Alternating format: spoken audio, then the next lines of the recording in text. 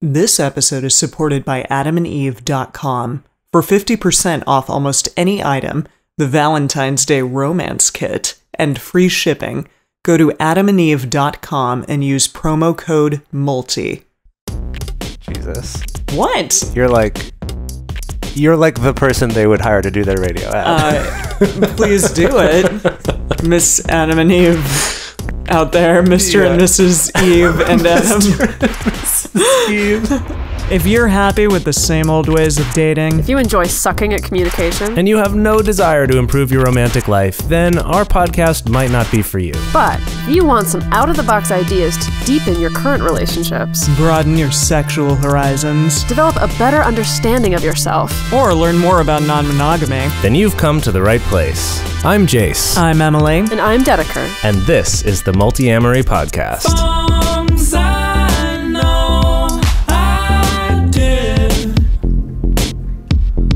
Forcing me to form myself to fit.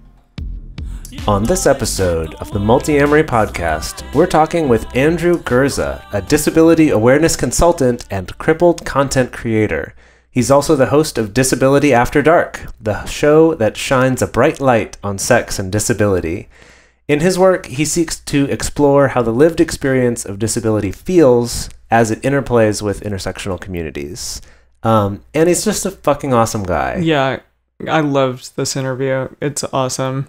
Yeah. Really enjoyed speaking with him. Yeah. Also, oh yes, you wanted to say something? No, I was just going to say that I first was introduced to his podcast maybe a year ago or so. And it's only been around for about a year and a half. But about a year ago, and I thought, man, that's a cool show. I need to get him on our show. And so we finally did. Yeah. And so, yay, I'm glad that we finally had Andrew on our show today. Yes, and Dedeker is gone? I don't know what she's not here she this gone. week. Yeah, she's not here this week, so yes. it's just the two of us with Andrew as our third co-host this week. Yeah. So Dedeker, watch out. Your job may be replaced. Exactly. We have a new third host. New sheriff in town. New sheriff in and town. with that. Yeah. Anyway, in this episode, we get into all sorts of great stuff, kind of from some basics to things that are a little more in depth than that. And it's... I feel like it was a really valuable episode for me, personally. Oh, me too. And I hope that it is for all of you as well, because this is something that we haven't talked about on our show at all before, about both sex and also just relationships and dating with disabilities. Yeah. So with that, let's get to the interview. So welcome, Andrew, to the podcast. Thank you so much for being on. I just wanted to start out with your specific podcast, Disability After Dark, is really awesome and amazingly candid and really open.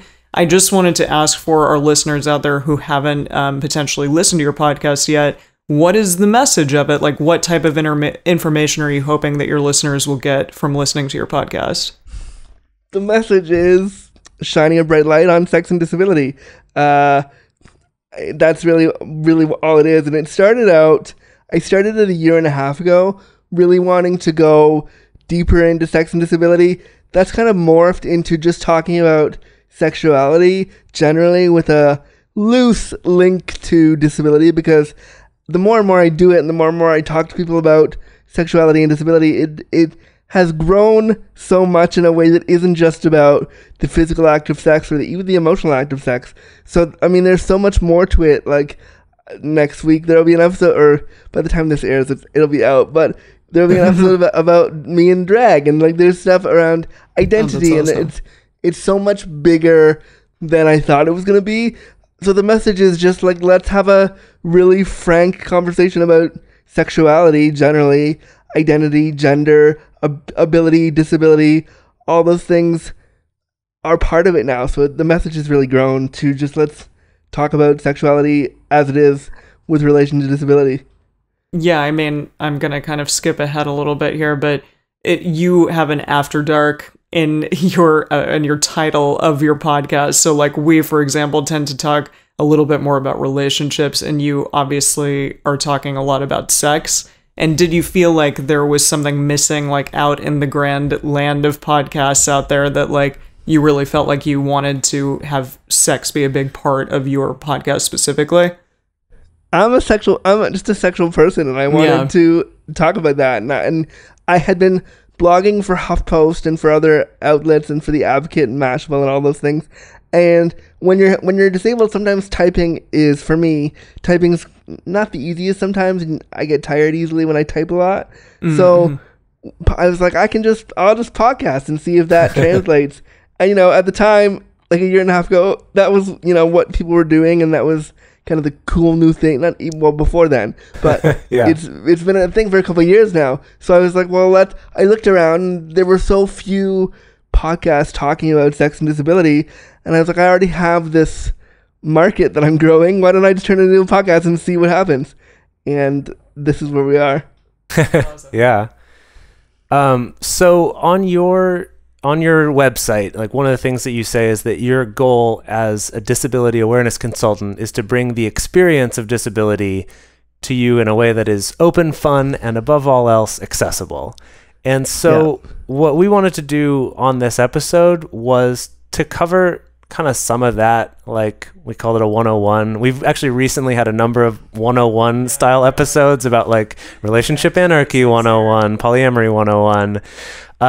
So we'd love to cover some of that, and then hopefully also get into a little like deeper questions as well as we go through that.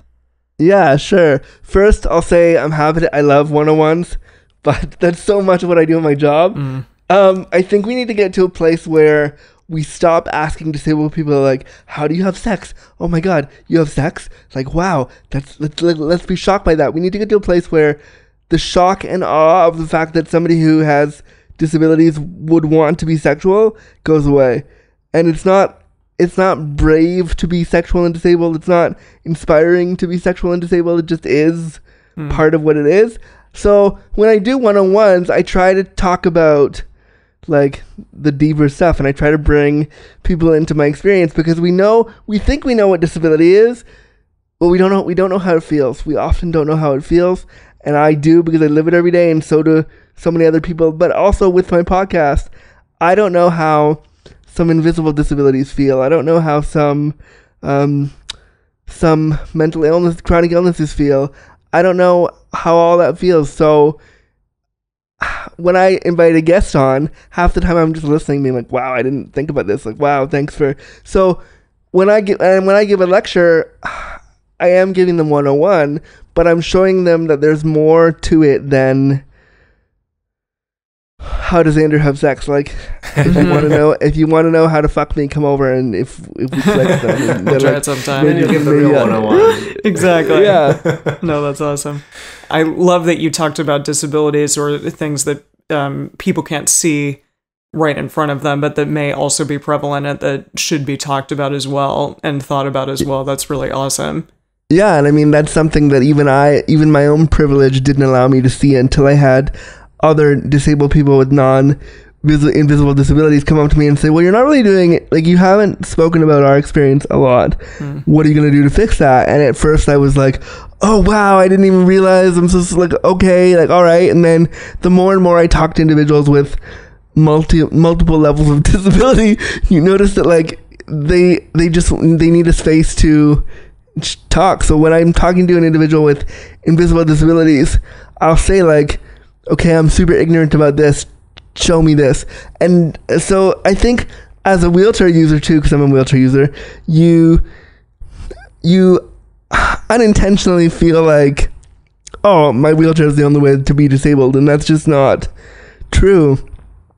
And so by listening to these other voices, I'm becoming so much more intersectional just by shutting up and listening and letting them tell me like, hey, I'm a person with an invisible disability and I like sex this way, or I like to do this. And it's so eye-opening for me, which is why like I love doing episodes where I'm talking about my own experience, but when I have a guest where I can just sit and go, wow, okay, like tell me more about this, like, and let them and I know that the audience is going to be hearing that going, okay, maybe my experience is here. Maybe like I'm represented too. It's so nice to know that that it isn't just a white guy in a wheelchair talking about how hard it is being a white guy in a wheelchair. Trying to have sex. Yeah. So something that I think especially over the past year, but even before that, doing our show, that we'll get feedback from our listeners kind of calling us out on things that either we haven't done a good job of representing or certain things that we say. Dead wrong, yeah. Right? Like language that we use that we had no idea, even, despite our best efforts to be inclusive. Like a simple example of this is we had an episode where we were talking about labels and how it's difficult when the world kind of puts labels on polyamorous relationships because sometimes that doesn't always fit. But that in our conversation about it, we referred to women that we've dated as girls that we've dated. And someone called us out on it being like, hey, actually, like calling women girls is infantilizing and is, not a great thing to do. And we were just like, geez, you're right. We've done that for a long time now. So we've worked hard together to change our language around that. More recently, it's been things like crazy, like saying like, gosh, this is crazy good, or man, it's just been crazy lately. People pointing out like, hey, actually, that's kind of ableist against people who are actually called crazy because of a mental disability that they have. So in the spirit of that, I was wondering if we could kind of start out this sort of 101 course with a little bit of that. Like, what are some things that are not okay to say, and language-wise, and sort of what are things that are okay? That's a loaded question because my moniker is Queer Cripple, so I go against what is politically correct and what's not politically correct to say. I'm very outspoken about the language I use to describe myself. I think when you're dealing with another disabled person, just much like how we're doing with the non-binary and trans communities right now, where we're asking, hey, what are your pronouns? We need to adopt the same idea around disability identity and say like, hey, I see you have a disability, or I noticed you mentioned you have a non-visible disability. How would you like me to refer to you and to that? And let them tell you what they decide. Because if you ask me what my preferred term is, I'll tell you Queer Cripple. That's what you should call me. And especially if you're something that I'm fucking, that's what I prefer to be referred to as. So that's what I'll say. Like, but I think language needs to move away from person first identity. So like, person with a disability is the correct, quote unquote, correct term. I think we need to look at preferred language. So if somebody says, I'm handy capable, as much as that makes me cringe, if they told me that was their preferred moniker, I would have to respect it because that's what they asked me to call them as. So, but I think we have to start like asking disabled people, what do you want to be called? Like, what do you prefer? And it gives us the agency to say, actually, you can call me fucking cripple fucker. That's what I like. It gives us the agency to decide what we want to be called, period. Right. So does that answer the question sort of? Yeah, definitely. I think it's interesting because I think it's a difficult question because, like, for example, on your show where you refer to yourself as a queer cripple and you refer to like your crip cock and things like that. I love that so much. And things I don't remember saying, but I'm sure I did. No, yeah, you did. Cracking up.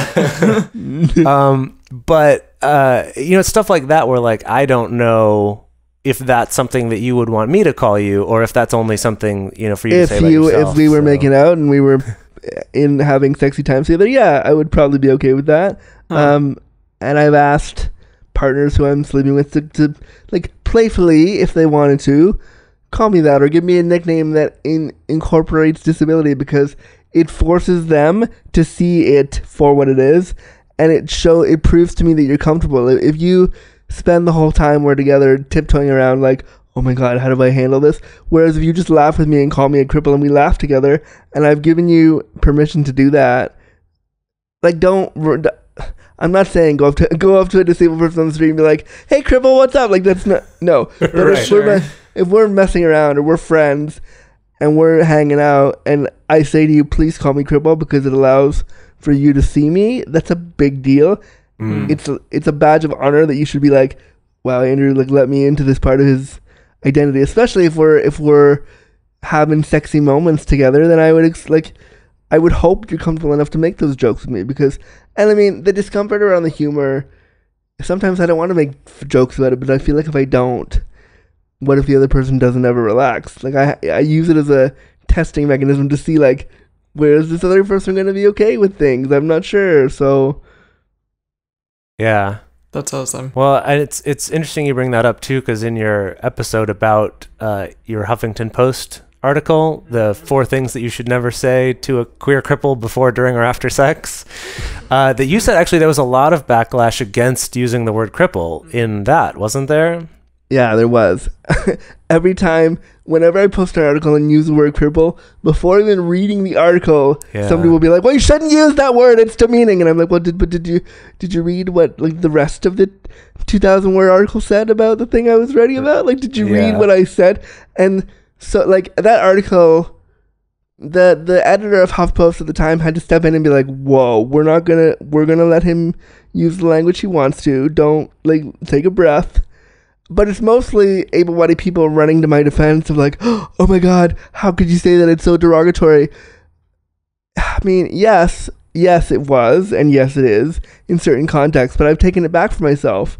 And again, if I don't know you and you walk up to me on the street and start yelling cripple, I'm going to probably not like that. But if I know you and we're friends and I've said to you like, hey, maybe after we have sex this morning, you could call me this, or maybe during the sex, you could call me this, like, then it... Like I said, it's a form of reclamation for me. Actually, like next week, I'm getting a tattoo of the words "queer cripple" on my chest because That's cool. It's such an important terminology for me, and it's how I made my job. It's what I've done. It's how I built my name around those terms. And I've said, I don't fucking care what you think about me. I'm gonna put these 2 once horribly derogatory terms on my body and say this is now my power. This is my power language. I'm owning it, and if you want to like get on this ride with me, you should probably know that that's how I refer to myself. Yeah. On that note, can you tell us what the 4 things that you should never say to a queer cripple before, during, or after sex are? Or give us enough of a preview so people can learn something, but then they can go listen to your episode to get the rest of it. I should probably pull that. I haven't looked at that in a while. All right, so the 4 things you should never ask a queer cripple before, during, or after sex are, please don't tell me that taking care of me isn't that hard. If before, during, or after the sex you have to move my body or help me out in some way with respect to disability, please don't tell me that it was so nice taking care of you, or it was so easy. Please don't do that. It's super infantilizing. And it will make me not want to ever have sexy times with you ever again. It's super weird, and I don't appreciate being infantilized right after I did a thing with you, or during the thing, or before the thing. So right. Yeah. The next thing is, please don't ask me during sex if I can get it up. It's super uncomfortable, and if you ask me just as you're about to go down on me if I can get it up, then I'm never going to be able to get it up. And also, that was my thought when you said that. I was just like, Jesus, if someone asked me that, like, I'm definitely not getting it up then. Exactly. Yeah. And also, as a disabled person, you might be dealing with erectile dysfunction problems. You might have medications that require that you can't get an erection fully like somebody who doesn't deal with all that stuff. So asking that question is full of ableist stuff that we have to stop doing. And I think the trouble, especially in my experience as a queer man, a queer cisgendered man who has only currently spent time with other cisgendered men, the idea of being erect is like how we view arousal, which is just so like backwards and a little bit archaic. Like, can we... It's very narrow, yeah. Like, I'm not saying I don't enjoy an erect penis every now and then, but I do feel like it's just so... Why would you ask somebody that ever? Because it would... Then they would get in their heads. I mean, even if you weren't disabled and you ask your partner, like, hey, can you get it up right now? I'd be like, yeah, let me just do that not anymore. Yeah. So, I mean, then after that, the next thing you should never do is, you should never ask somebody, if I were you, you'd never say to a disabled person before, during, and after sex, if I were you, I would kill myself. I had a partner once. We didn't even actually end up having sex. We were just kind of flirting with the idea, and he was helping me get ready to. He was one of my attending care workers, and we were kind of like playing with the idea, maybe fooling around after we had stopped working for each other. And he was like, if I were you, I'd kill myself. It's so powerful that you just live every day and you're alive. And I was like, what? I was like, I don't know how. Mind-blowing. Jeez. Like, I'm never gonna want to spend time with you again. And he said it with such genuine, like, feeling of like he didn't even realize what he was saying was weird and uncomfortable. And I remember being with him and just being like, I don't. And he was also my care worker at the time, so I had to deal with him for after that. And I just got quiet. I didn't say anything. I didn't say, because what do you say when someone's like, if I were you, I'd be dead. Yeah. Like thank you. What do you say? I have no idea. And then one of the most interesting moments that I've ever had with a lover ever in my whole life. I met this guy on an app a couple years ago, and we were gonna mess around. And he came over to my place, and we were messing around. And we're making out pretty passionately. We're gonna get down to the heavy stuff soon, and we're doing it. And he stops. He goes, I have to stop. And I was like, okay, like what's going on? What's happening? And he was like, you kind of remind me of my ex-girlfriend's dead disabled son. What the fuck? And I was like, what? How does one, what? And he was like, well, yeah, he was a kid and he like, he passed away and he was in a wheelchair too. And I was like, cool, but, like, and I just didn't know. I honestly was like flabbergasted. Yeah. I didn't know what to do. So I asked him to leave because I was like, I can't get into this now. Like what? So, but I think telling somebody that they remind you, like telling a disabled person during the throes of sex that they remind you of this other disabled person, even if it isn't as creepy as that you remind me of my ex-girlfriend's dead disabled kid, you probably shouldn't, like, you should be spending time with the person you're with and not comparing, like, well, this one time when I was with this other disabled person, this happened. Like, no, if we're doing this, like, don't, like, I think people need to realize that when you're hanging out with, and go back to the 101 part of this thing, when you're hanging out with a disabled person, especially for the first time, especially when you're both vulnerable and naked and you might be having some sex, you're going to say something ableist. It's going to happen. You're going to say something inappropriate. You're going to do something wrong, and that's okay. I think what disabled people need to realize too is that if you're fucking a non-disabled person, they're going to say something stupid. They're going to say something inappropriate. They're going to, as I used to say, I don't say it much anymore, but I'll bring it back for this. They're going to, instead of putting their foot in their mouth, they're going to swallow their leg. They're going to say something really inappropriate. And they won't mean it. They won't have no idea how inappropriate it is. And you have two choices. If you don't like the person, you go ahead and like give them a, oh my God, I can't believe you. Why would? But if you want to, really spend time with the person, you have the opportunity, not the obligation. I want to make that clear. Not the obligation, the opportunity to say like, hey, so that thing you did just there was kind of weird for me, and here's why. And you can lay out like, I felt like this and blah blah. And again, you don't have to if you don't have the energy or the desire or the want.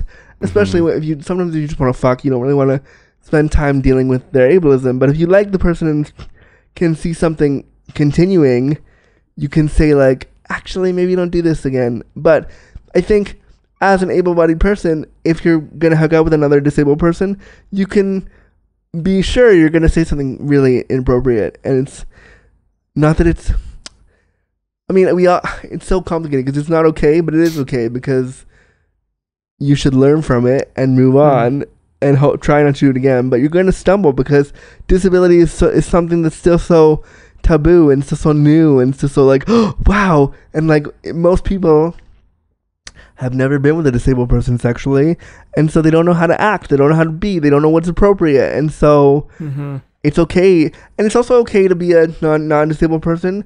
I think, in my opinion, it's okay to be a non-disabled person and come into those situations and be like, okay, so I think you're really hot, but I have no fucking clue what I'm doing.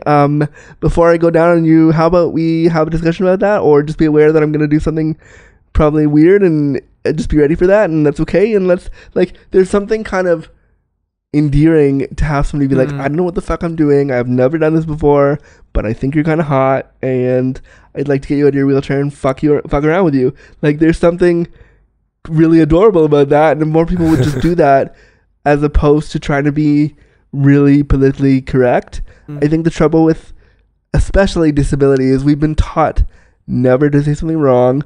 We've been taught to walk on eggshells around disabled people all the time, and that's a nice idea, but when you're about to like suck somebody off or give them a head or get naked with them, you're vulnerable, so you're gonna stumble, and that's okay. I have done really crappy, weird things too, and been like, oh, I never realized, so sorry, but like, you can just move on and you just don't try not to do it again. Right. Yeah, I think that's a really... I'm thinking about it too, because that reminds me a lot of things we've talked about on other episodes for, any kind of, I guess, minority, for lack of a better word, but whether it's because you're polyamorous or because you're a certain race or you're from a certain country, there is that thing of like, people are probably going to fuck up. Like, I've had people say some pretty offensive things about polyamory to me with the best of intentions, with being like super fascinated. I want to learn more about it, and saying something that I'm like, in my head, I'm like, God, what you said was horrible. But like, kind of making that choice, like you said, of, do I want to take the time right now to say, well, actually, that's like that's a little bit weird to say. And not usually, because usually I'm in the throes of nakedness with this person, or I'm like, maybe if I chew them out right now, maybe they won't fuck me again, and the sex was really good. And so there's many reasons why I don't confront. And like I said, I have said ableist things about people too in the work I do, and I've said things that I wish I could take back sometimes, and people have had to correct me and been like, Andrew, wait a minute, what about this? And it's a learning experience, and I think we need to be open to, especially in our social justice warrior, like 2018 world, we need to be open. Yeah, we need to be open to like, I made a mistake, I'm really sorry about it. Can I get another chance? And I'm not saying that that's always the easiest thing to grant somebody, but I think when it comes to disability, a lot of disabled people have a right to be angry, very, very angry about a lot of stuff that's happened to them, and I get it, and I'm angry too, but I'm trying to turn that anger into something productive for myself, because I could sit and spend a whole hour with the two of you talking about how every relationship that I've ever had has been a one-night stand and how it sucks and blah, blah, blah, but that doesn't help me. That just spirals it out. So instead of that, I was like, let's create a podcast and talk about, bring all the stuff that I'm annoyed about into a forum where I can talk about it. And I think disabled people have not an obligation, because no one's obligated to, but they have an opportunity to take their experience and show able-bodied people and non-disabled people who, by the way, will eventually become disabled in one way or another. So get ready, you will become one of us. And when, just sharing that experience with somebody if they want to. And it makes, I think, sex and sexuality much more fun if you're open to kind of living in the fact that you will make a mistake. Yeah. Yeah, that opportunity that you're talking about is just so great. Because I think, I don't know, a lot of people tend to be like, no, I'm just going to write you off 100% because you made this mistake and you're therefore a bad person. But it sounds like you really tend to just say, this is a learning opportunity. I mean, not all the time. There are definitely times where I'm like, fuck you, that was horrible, don't say that again, like blah, blah, blah. But I'm learning especially in the end of 2017 to early 2018, that's not getting me anywhere anymore. It's exhausting to be mad at people for things they don't understand. I just have to power through and do my own stuff and hope that through my work and through like being how hot I am, somebody will eventually, realize that I have stuff to offer, and if they want to give it a shot, here I am. Yeah. All right, so I have a question for you about the times that you've gone and spoken at places like that. In terms of like these sort of 101 things, like you were saying, it's tiring to do them, but you also understand that they're valuable to do. I've been really curious about, like, have there been things that have really surprised you that people even needed to ask at all? Or does it all kind of make sense? Are you like, yeah, okay, I get why you would ask, like, how do you have sex? Or I did a lecture a couple years ago. I did a university lecture with this girl, and she's in the front row, and she's asking. I said, "Okay, time to ask whatever you want about the lecture we just had." And she looks me dead in the eye after an hour and a half lecture and goes, "So wait, you actually have sex?" What the fuck? And I looked at her, and I had to be professional, right? I had to like take a breath. Yeah, actually, I do. And inside, I was like, "Wait. Didn't you just pay attention? Where have you been? Where were you now for 90 minutes where I just did all this?" So like when people, I think especially when I'm lecturing to classrooms, I feel like sometimes they're mandated to be there by their class, so they're not paying attention. So I always feel like, and sometimes they're on their phone or something. And sometimes I get frustrated because it's like, usually it's able-bodied people that I'm lecturing to about the 101 of disability, and I'd love to do a class or a lecture where it's all other disabled people who instead of me lecturing for 90 minutes with like my PowerPoints about how great my dick is and how you should all fuck a disabled guy and how great it is, because I do have those. But you know, other than doing that, I wish I could do a series where me and a bunch of disabled people are just sitting in a room talking about sex. Like, that would be an amazing lecture series.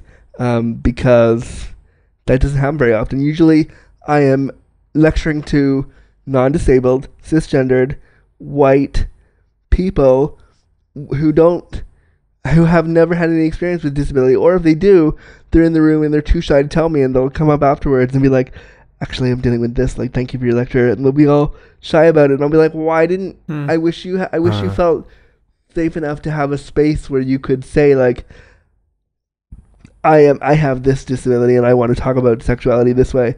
And I did have somebody in a lecture in the States in Illinois a couple years ago stop me midway through my lecture and say, "Well, what are you doing for people with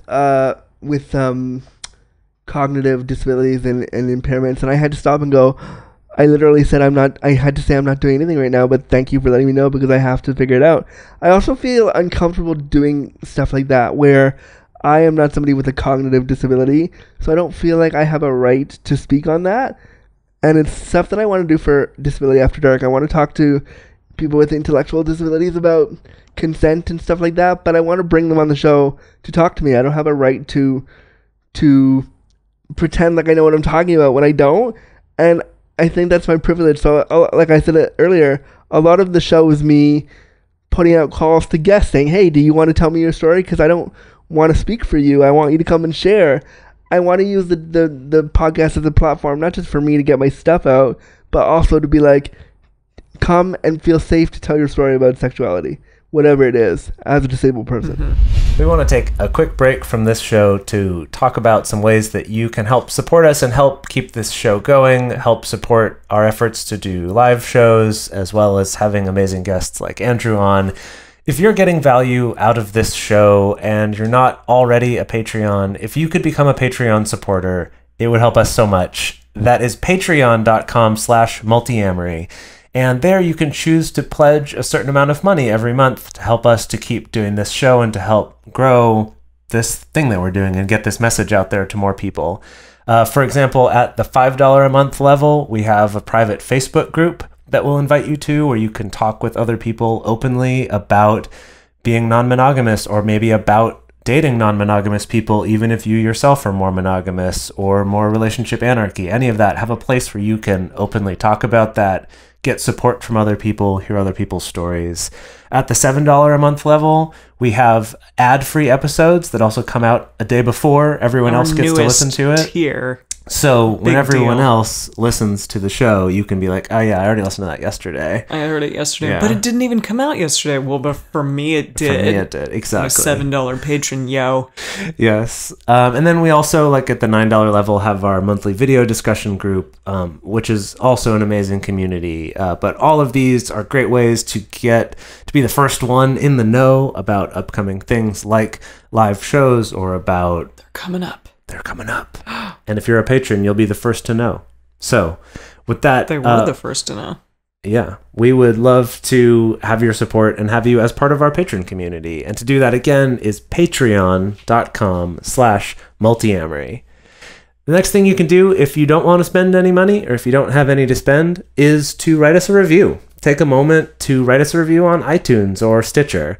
The reviews aren't just to make us feel good. It also helps other people to listen to the show. It really does make a big difference. It usually takes a number of people recommending something like a podcast for someone to actually check it out and try it. And your review is part of that. If someone sees that and goes, oh, wow, okay, this person said this is what was helpful for them about it, maybe I'll give it a try.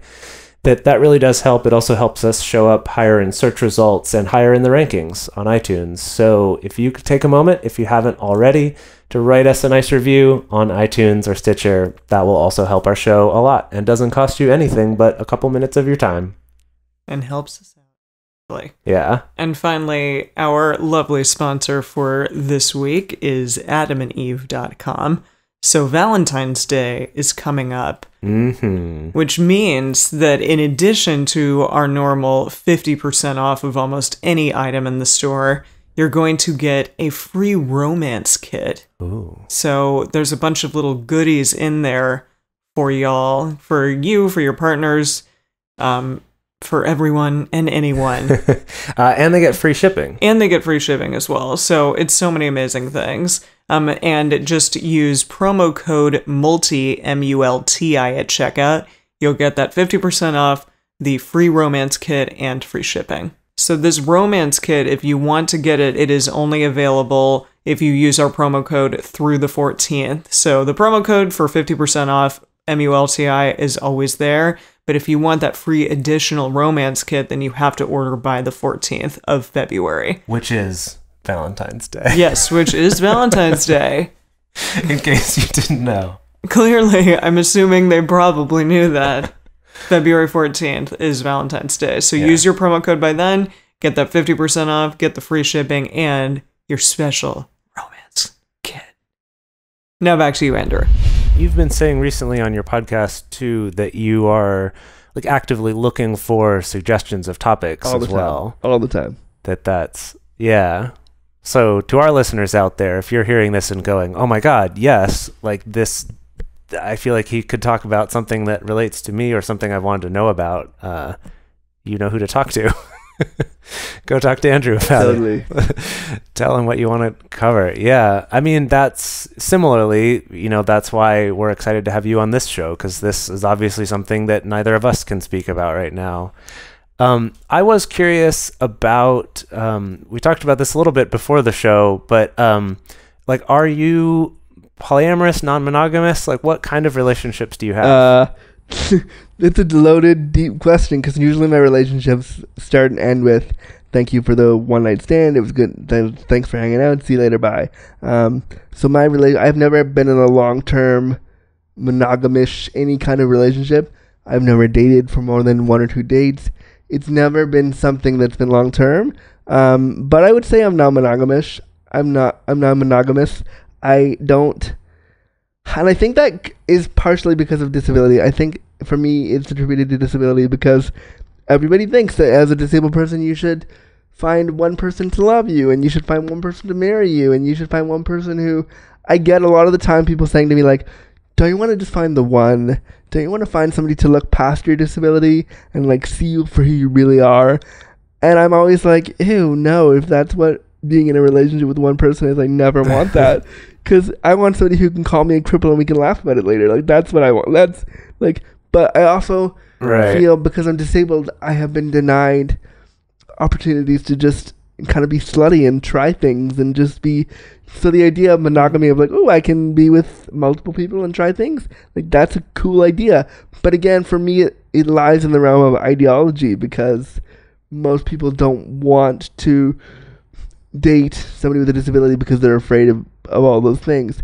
And also, so many places where, in my case, as a disabled queer guy, so many places are not accessible. Like, so many bars I can't get into. So the places where I would go to be like, hey, I think you're really cute, let's like go back to my place and fuck, or get to know each other, or whatever it is, I can't access those. So my place of like sex is online, which is very fickle and very, people don't, they don't like you, they swipe right and you're done, or they swipe left and you're done. And so like the idea of being, I've only had the idea of being in a relationship. I've never gotten to try that, and I'm almost 34, so saying that feels weird now. But I'm also getting to a place where being single and disabled, I'm kind of okay with it now. Like, I'm reaching a point where I'm like, I don't need, it would be nice, and if it happens, great, but I'm not gonna put all my eggs in one basket and hope that this fairy tale romance. I think a lot of this is turning into a way longer answer than I expected it to.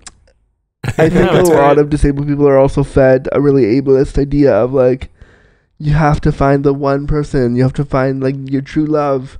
Like, we're fed fairy tales because there is no fairy tale right now for kids that's like the disabled guy or the disabled person in a wheelchair who isn't seeing anybody or who can't have a relationship because of XYZ. There's none of that. So you just keep being fed old ideas.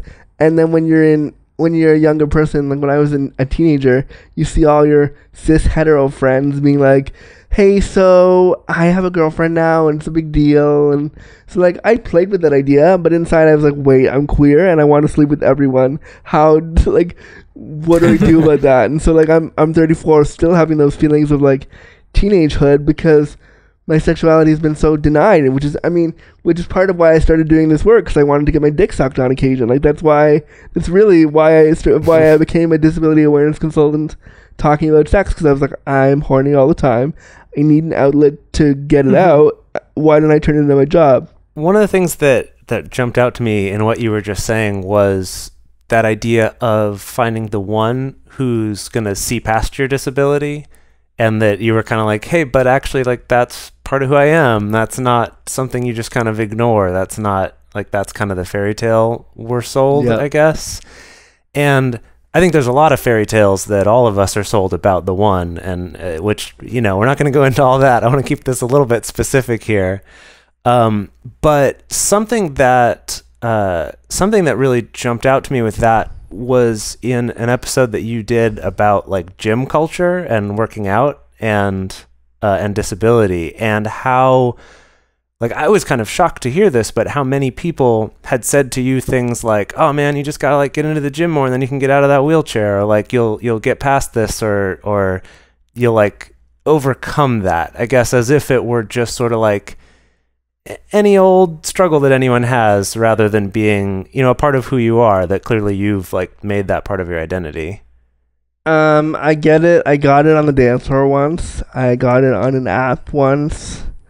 I get it on apps all the time. Like, hey, do you want to go to the gym? And I'm just like, no, no, you can. And like, I'll look at your muscles and that's cool. But like, do I want to like work out with you? No. But like I said in that episode, if you want to swim and like get me right, if you want to hold me while we're in the water, yeah, like if you want to feed into my like gay porn fantasy, sure, I'm all about that. But I mean, the idea that health and ability is linked to sex, especially in queer male culture, is kind of gross. It's really overdrawn, and then I come in and be like, hey, I don't want to like work out that way. And like, I talked in that episode also about like the positions that people use to like have better sex are linked to exercise and linked to like muscle tone and all that stuff. And so it's like, no, what if that doesn't work? Like, what if that doesn't work for you? And so I think gym culture could be really fun if we said to disabled people like, hey, come to this disabled gym class and maybe we'll do this exercise so you can thrust better, or maybe we'll do this exercise so you can, like, with your disability, do this better, or like, and remove it from I'm gonna cure your disability if you do cardio to I'm gonna make sex feel better for you as a disabled person if we worked on this together.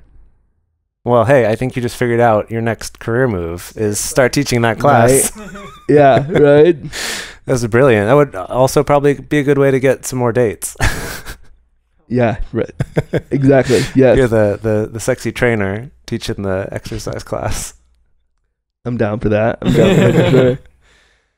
Cool. Well, we're getting close to the end of our time here. One of our Patreon supporters was also a guest on your show, Kelly Bracken, who was on, I forget which episode, like 43 or something like that. It was a little while 49 ago. 40, something like that. Yeah.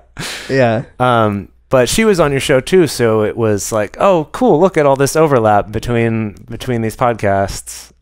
So I'm really excited that we finally got to have you on. I would definitely recommend listening to Andrew's podcast. Andrew, can you tell our listeners like where they can find out more about all the stuff that you do?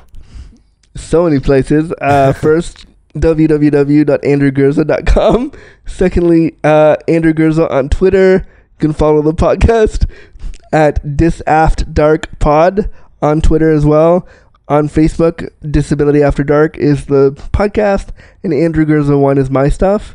Support cripple content, and anybody who creates content needs to be supported because, creating stuff like this is super hard. So, if you want to support my show, patreon.com/disabilityafterdark.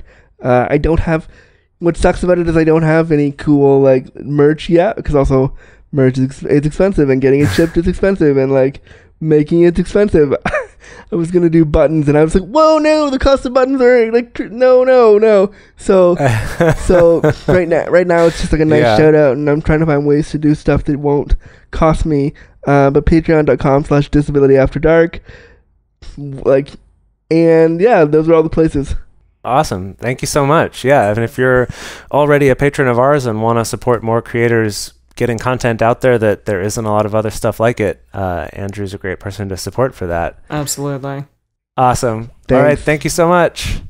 Awesome. Thank you so much, Andrew. That was an amazing interview. I learned a ton. I'm assuming you learned a ton, Jase. Definitely. Yeah. And hopefully we'll get to talk to Andrew again at some point and see how he's doing, see how the podcast is doing at another time on this show. So with that, if you would like to have your question or comment played on the show, then you can call 678-MULTI-05. I don't know what that was. And then like wah wah wah, and then it's like the dubstep remix. Yeah. Yeah. And leave us a voicemail, or you can send us an audio message at the Multiamory Facebook page. You can also email us at info@multiamory.com, or send us a message on Twitter, Facebook, or Instagram. To support our show and join our private Facebook community, go to patreon.com/multiamory. Multiamory is created and produced by Jase Lindgren, Dedeker Winston, and me, Emily Matlack. Our episodes are edited by Mauricio. Our social media wizard is Will McMillan. Our theme song is Forms I Know I Did by Josh and Anand from the Fractal Cave EP. The full transcript is available on the episodes page on multiamory.com.